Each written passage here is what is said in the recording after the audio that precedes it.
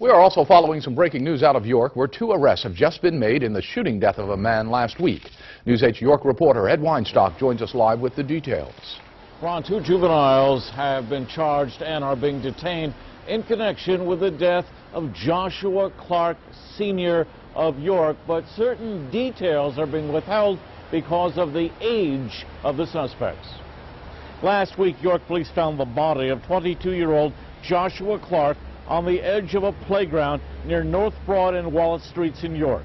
The coroner says Clark was shot multiple times and died at the scene. Police have charged 16-year-old Christopher Hill in connection with Clark's death, but none of the charges rise to the level of murder.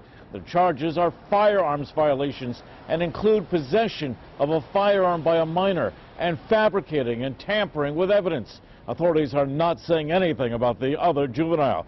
Now, we know one other bit of information. Police say the investigation into Clark's death is complete, but obviously a lot of unanswered questions about it.